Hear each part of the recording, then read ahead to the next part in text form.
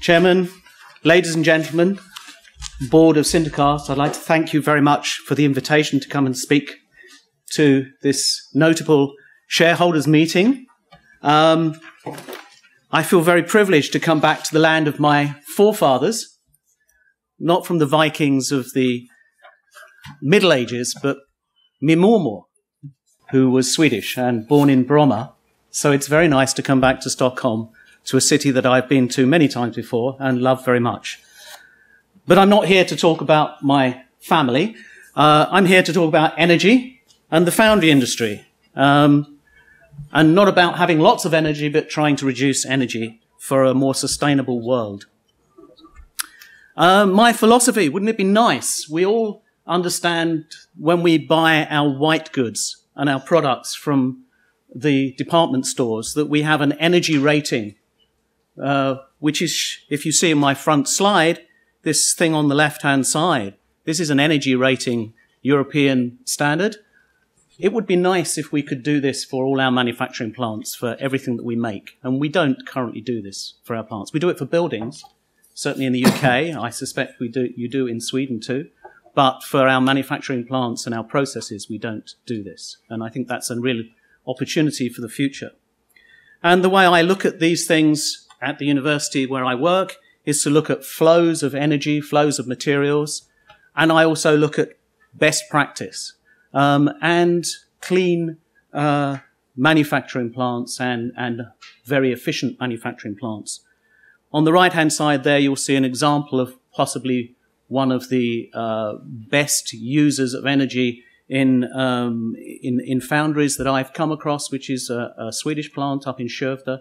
Unfortunately, the planners didn't understand that you could manufacture cast iron without having too many emissions, and so they forced the plant in Skövde to put a chimney on the building. That chimney is now up for sale for anybody who wants to go bungee jumping down a 100-metre high, 3-metre diameter tube, because it's actually unused as a chimney, which is fantastic. And I think if we can get that message across to society that foundries can be this clean and this energy friendly, then the business that we're in will be very productive in the future. So I work at Cranfield University, and many of you, I suspect most of you, will not have heard of Cranfield University. We're an exclusively postgraduate university. We don't have undergraduates, which means I don't have to do any babysitting of 18-year-olds, which I most appreciate. I work with people who really want to learn. They're mainly more mature by the time they get to work with me than many university professors. So I'm very lucky, and we have a very good reputation in terms of where we deliver. We're very much into technology and management, and we believe that we have a fantastic impact and influence. We're a premier learning institution in the UK and the world, and we do transformational research for industry and for other sectors rather than just education. Where is Cranfield? I've been asked several times since I've been here. Most people have never heard of where it is, even if they've heard of it. We are halfway between Cambridge and Oxford, which is a very good position to be, which means we're extremely well situated for London, very good transport links. If anybody's heard of Milton Keynes, then we're very close to Milton Keynes. I live in Milton Keynes, and it's a very modern city. And Bedford was the home of John Bunyan, for those of you who may have a religious bent. So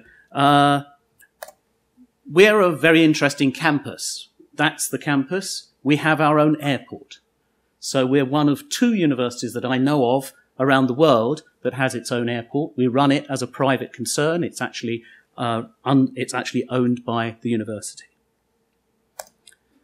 We have a large amount of impact and influence around the world. We work with well over 750 businesses and governments, and we work in the areas of aerospace and transport systems, where we work strategically with the MOD, with companies like Airbus and BAE Systems, Boeing, Bombardier, and Rolls-Royce. In defence and security, which is actually not based on the Cranfield campus, but based near Oxford, we have a very major contract with the MOD to carry out both training and research for military. We also work in water, environment and energy, and work with both water companies and DEFRA in the UK and governments around the world in influencing water policies. Our management and leadership through the School of Management has one of the very first MBAs that was developed in the UK and is ranked very, very highly amongst MBAs in the world, in the top 3, in fact. And manufacturing, which is where I reside, we are leading some very large research centres in partnership with other universities, but we are leading them, and we run them for the Engineering and Physical Sciences Research Council, EPSRC, which is our government-funded body in the UK. Those are the sorts of companies we work with, as you can see, multiple large names that I'm sure you've all heard of, like Siemens, HP, McLaren, Rolls-Royce, BAE Systems, Kinetic, Bombardier, GKN, etc., etc. In terms of our transformational research, we are one of the top 5 UK research-intensive universities in terms of research income as a ratio, as a proportion of turnover. And the other 4 are Oxford, Cambridge, Imperial College and University College London. So we are in with the big 5. We really are a very, very research-intensive university and influential. 81% of our research is world-leading or internationally excellent, as determined by our Research Excellence Framework in 2014, where the UK government actually assesses all universities. In terms of our mechanical, aeronautical and manufacturing engineering research, from the QS tables, they have league tables around the world. QS is one of the major league tables that people look at in terms of making the decisions as to where they want to go and study. We are number 4 in the UK in this area, number 10 in Europe and 27th in the world, which is not bad when you think about how many universities there are in the world if you add all the Chinese ones in. So we have some unique facilities. We have the National Centre for Surface Engineering, where we develop things like thermal barrier coatings for turbine blades. We have a precision engineering laboratory where we can machine across a space of 1.5 meters to a tolerance of something like 10 nanometers, which is pretty fantastic if you know anything about machining. We do additive layer manufacturing. We have one of 3 crash impact centres, which is certified by the FIA for Formula 1 crash testing of cars. That's actually shown in the centre here. We also have a national wind tunnel facility, which is shown here. And we have the facility for airborne atmospheric measurements, which is used internationally. In other words, it's a flying laboratory which goes up and tests whether the atmosphere has got pollution in it, or even potentially volcanic ash so that aeroplanes can't fly, for example. So Cranfield was rung up as soon as the Icelandic volcano erupted, and we sent planes up to measure the atmospheric pollution of that volcano. We also have something called a National Reference Centre for Soils, which means that we can develop soil. We can look at all the soils across the UK. We have samples of soils. I think it's every kilometre of soil around the UK. But we've also worked in that centre for developing soils for things like the Martian rover or the vehicles for space, where we can look at the development of different vehicles for running on different soils. So what's my focus? My focus is on materials, especially, and manufacturing. And in a materials aspect, I like to think of the top 5 materials in the world, which are steel, cement, plastics, paper, and aluminium, or aluminum if you're American, or Canadian. North American, I should say. So why am I interested in those? I started off by saying I was interested in energy, and energy in materials, and energy in foundries in particular. You've seen my CV. If you haven't read it, it's in the paperwork, and I've worked a lot with the foundry industry.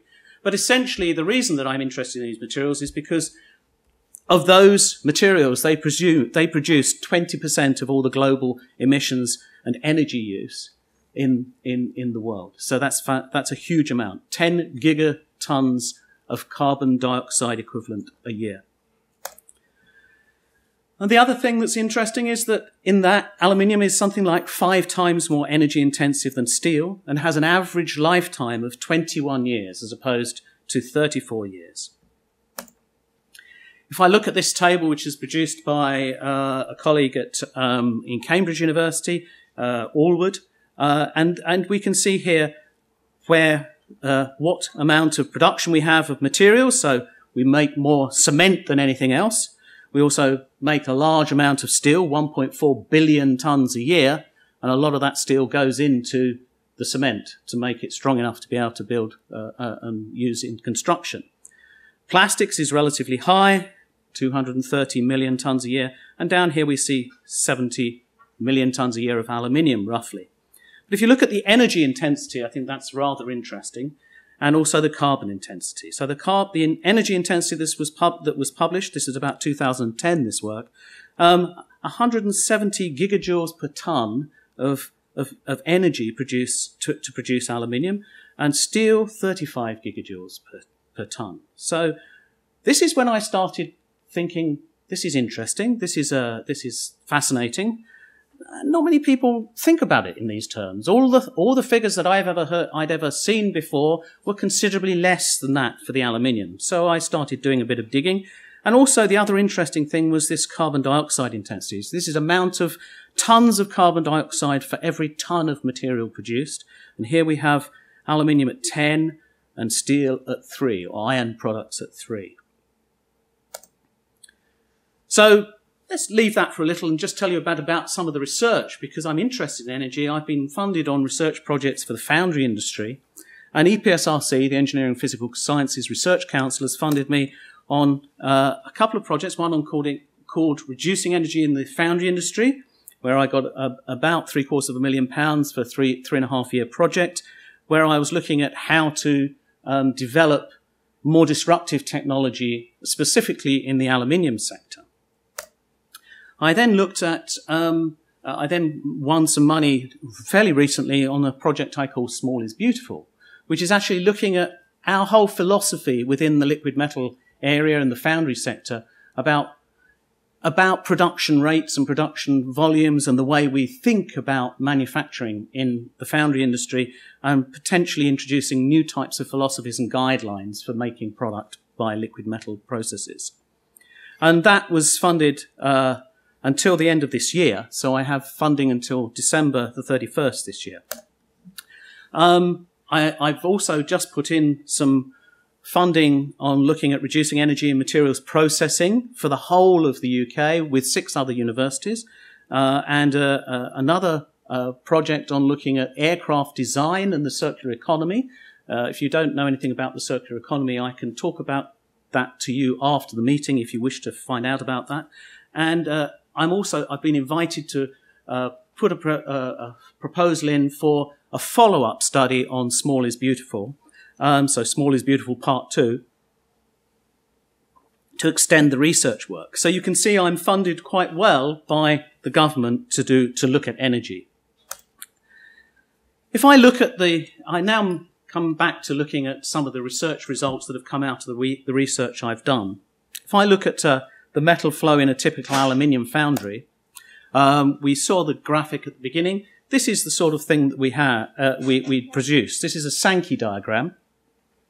And essentially what we're doing is we start off with, say, for example, if we're wanting to melt a ton of material, we start off with some raw material, which comes from maybe recycled aluminium, or usually in the foundry sector, in the aluminium foundry sector, it's recycled aluminium, which has been used in some other process. So it might come from cans, or it might come from the aircraft industry and recycled by a secondary remelter and then supplied to the industry in ingot. And then internally, we might recycle something as high as 60% of our material in the industry.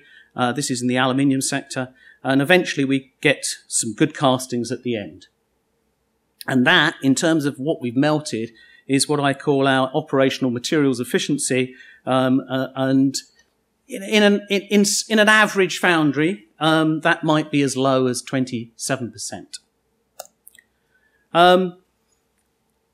So I started looking at different types of foundry. I started looking at automotive foundries and comparing automotive foundries with aerospace foundries, and also a foundry that might use some disruptive technology, which is the technology I've been trying to develop in one area.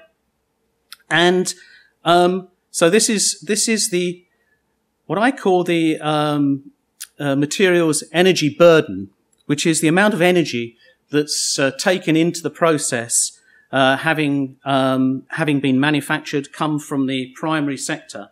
And this is our operating materials efficiency. And if you multiply the two together, or sorry, divide one by the other, you get a process energy burden.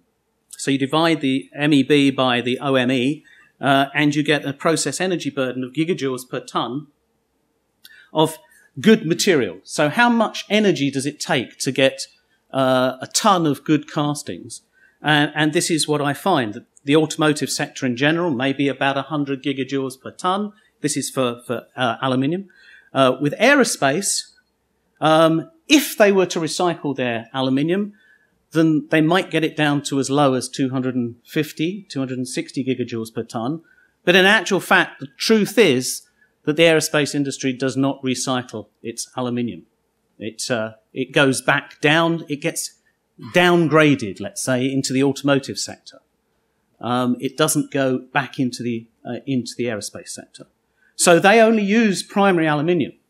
And because their materials efficiency is so low, for example, an aircraft wing might be machined out of a massive slab of aluminium and only be left with 95%, left with 5% of the original material that they started with.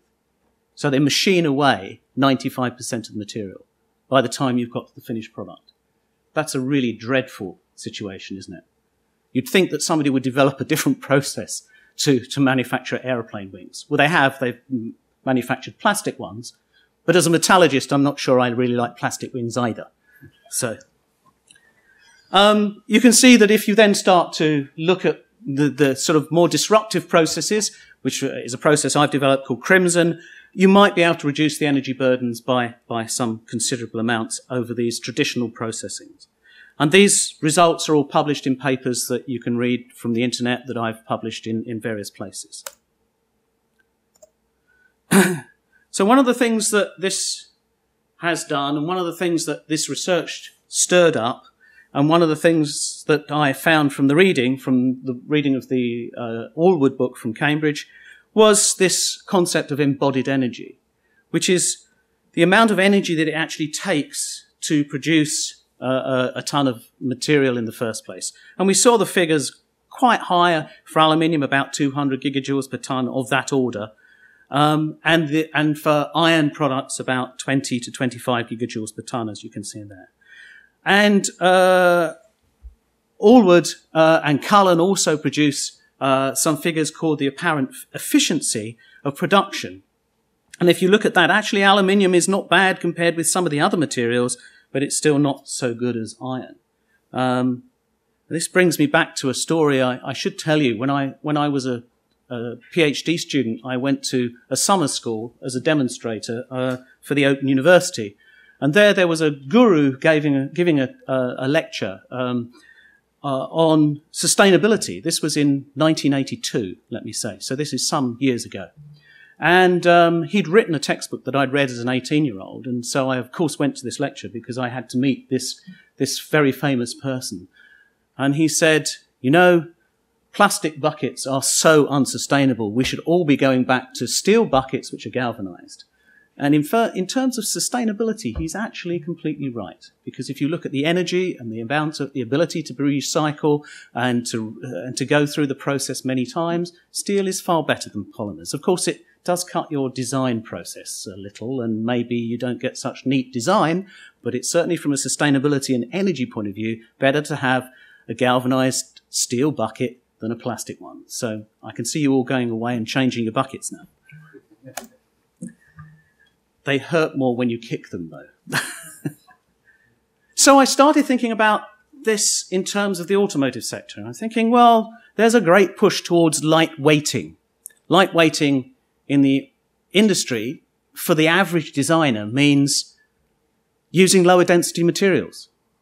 It's not really lightweighting, is it? It's just saying, well, I'll substitute one material with a lower density than another, without taking into consideration things like the specific strength. For example, if you think about what you're getting for your pound of material, you get 3 times as much strength per pound per kilogram, I should say, of material for steel than you do from aluminium. So if you look at specific strengths and specific properties, then actually steel and aluminium are pretty close. And specific stiffness is very similar. So if you want to make something stiff, then you can use a third of the amount of steel and than you do aluminium in terms of the amount of material.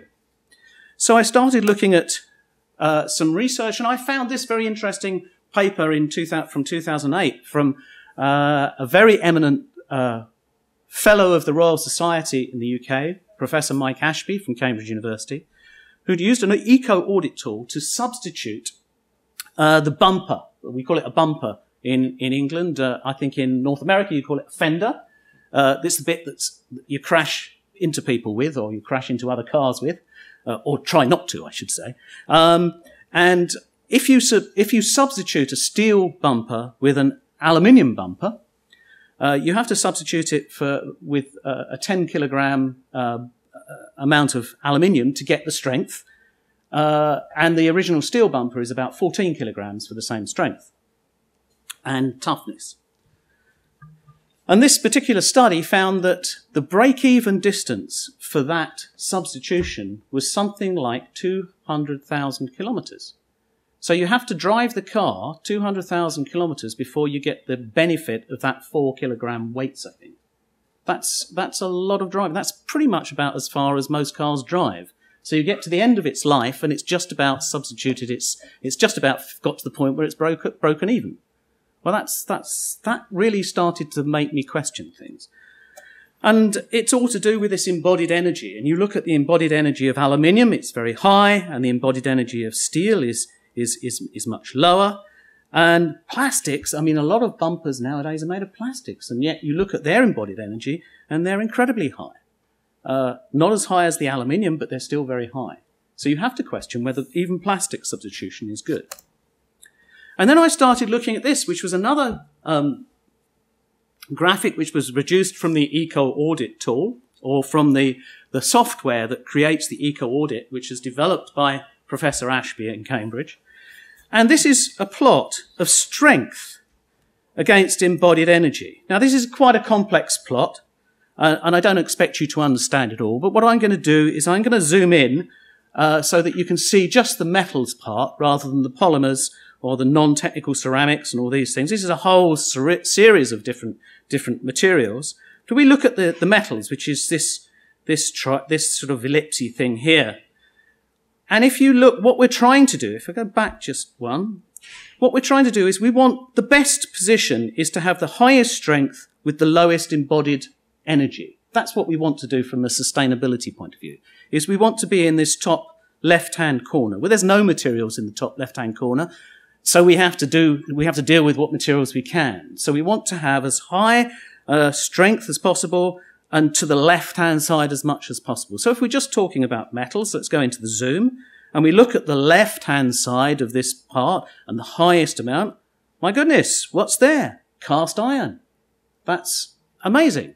That's fantastic. But it's a pretty long loop. Then we look across and where we've got silicon nitride as a ceramic. We've got stainless steels here. And then we've got over here, we've got aluminium alloys. So actually far to the right and not as high. So they're not as strong for every unit of energy that they have involved in their manufacture, which is really rather interesting. And actually, if you look at the cast irons, this will cover grey cast iron and everything else.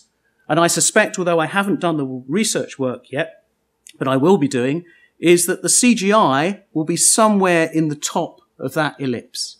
but it would be nice to put a dot there for CGI in the future, which I do intend to do.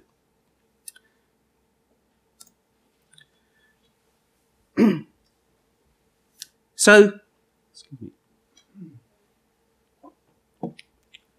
the other thing I'm wanting to do is trying to understand a little bit more about the foundry sector and about foundry processing. And so we've been also looking at how we can represent energy and materials flows throughout the foundry. That's a fairly complicated graph or schematic, but it does show very clearly how we have energy delivery here, which may be electricity, gas, oil, into a plant. We've got materials delivery and materials recycling from the process, and how the material flows through the processing, and how at each stage we have energy being used at each of the processing stages.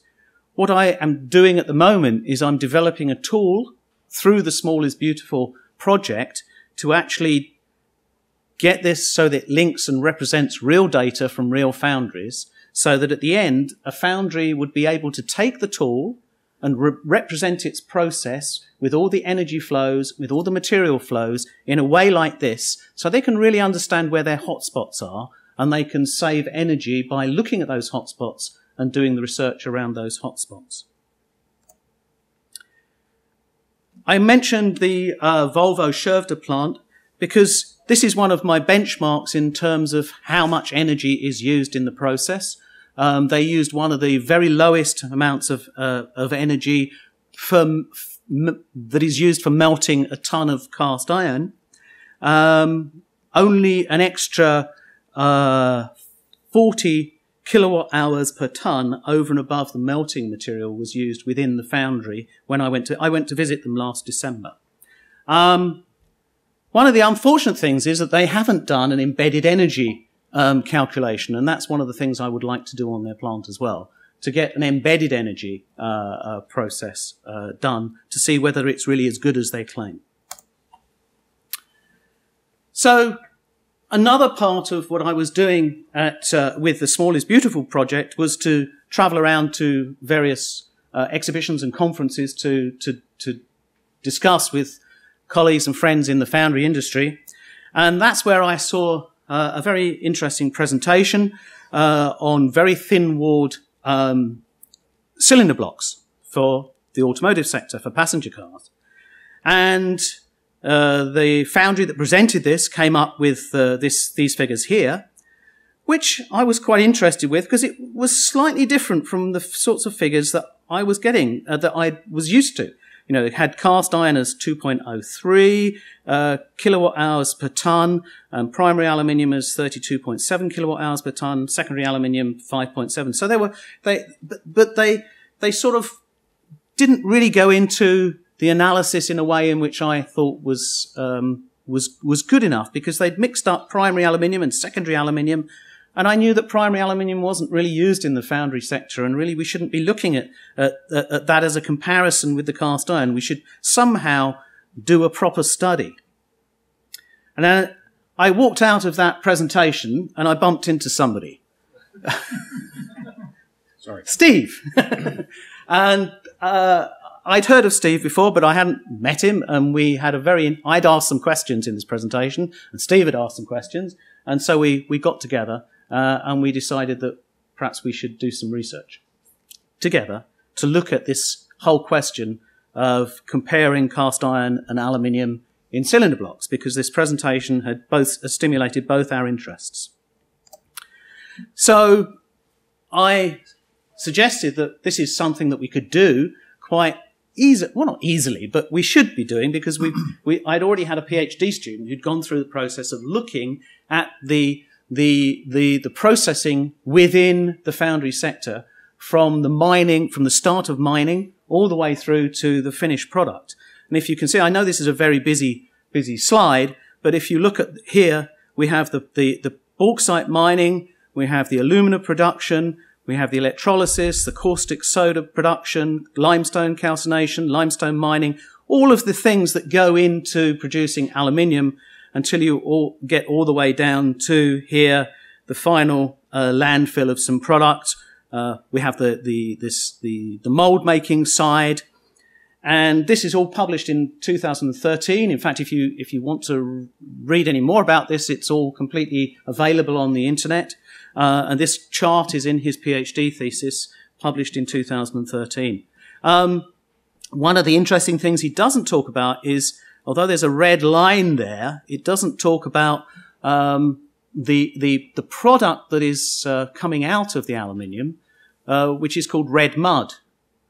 For every ton of aluminium that's produced, you produce 2 tons of what's called red mud.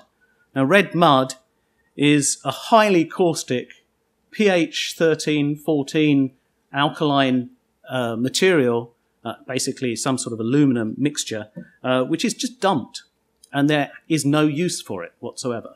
So there are ponds of red mud, potentially environmentally dangerous, produced every year. In fact, 120 million tons of red mud is produced every year, because we produce something like 60, 65 million tons of aluminium every year. So there's an environmental issue that we haven't addressed in the materials world. And it's something that, although there has been some research on, to my knowledge, the feedback I've got from various people who worked in that area is that they have found a use for something like 2,000 tons a year, which is peanuts, let's say, in comparison to the 120 million tons a year that's produced. So, in discussion with Steve, we decided that there was definitely the need for setting up a research project to tell the story, to potentially helpfully influence car manufacturers and possibly other people, which would be a technical story, looking at the mining, the primary smelting, the foundry production, heat treatment, machining, on the road, and recycling. So not just the tailpipe. This is looking at the whole process in the automotive sector. But as well as the technical side, we should look at the business side, the legislation, engine weight benchmarking, engine trends, cost comparisons, things like price volatility, and legislation recommendations. So at the end, we would be able to say and be able to distribute this research in a way that will hopefully influence the legislators and be able to lobby politicians, both in Europe and also nationally. And internationally, I should say, not just Europe, let's say the world. So in Cranfield, we have a very interesting way of delivering our master's projects. We do all the teaching between, all the direct teaching, the lecturing, the stuff I'm doing now to you. We do that in 4 months. So we hammer them with lectures for 4 months. And then we put them on projects for 8 months. And the 8 months projects are all with industry. They are all sponsored by industry. So they're real life, real issues. And in this case, I was able to persuade Steve that it was worthwhile spending the time and effort that he has done with me over the last few months, running this project, looking at this issue.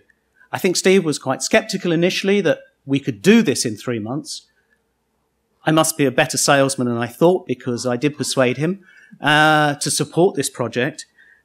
Because I was confident that my students would be capable of doing it. They are very good students. And I had done this the previous 2 years with companies, and every company I've worked with was very positive about the group project reports and the results that come out. So we found 7 students, a mixture of management students and management engineering students, I should say. So there's sort of a mixture of processing and manufacturing, and also materials students. And within 3 months, they're going to produce 21 person hours of work, or person months of work. And they really do work very hard. I was getting emails, as was Steve, at 3 o'clock in the morning. It was a very impressive bunch of students who worked together incredibly well. They took a little time gelling, but very quickly managed to work as a team. And they contacted foundries throughout the world in cast iron and the aluminium sectors. They also contacted companies in the supply chain, including those involved in mining, metal supply, furnace manufacturers, heat treatment, recycling, machining, impregnation. And that's a lot. We contacted over 100 different people, and they got direct feedback from 100 people across the world. In fact, one of the things they did in their presentation was to show a map of the world and all the contacts that they had, and it was very impressive. I'm very pleased with this particular research program, and I know Steve is as well. And the report, the data, and the paper will be available later in the year. It's not available at the moment. So in my best Swedish, I can say, or as we say, you want me to pronounce it, håll utkik efter våra resultat. Okay. Or watch this space, as we say in English. Thank you. Thank you very much.